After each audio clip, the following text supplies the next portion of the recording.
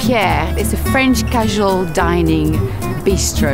A short menu, freshly made, changes regularly, and the emphasis on fresh, simple, rustic French cooking. We have a beautiful building which has come out of itself, you know, and the part I do enjoy is people now coming into these lovely buildings and appreciating them for what they are.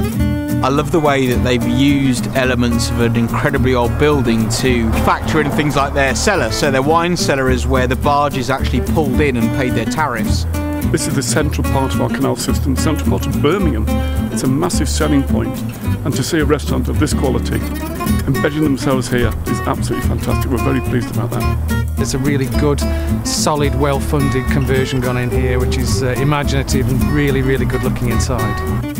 You get a great range of dining spaces. You get the kind of light, airy space of the extension, but then we've got old strong rooms with the booths. There's that intimate dining experience. So there's something for everyone, really.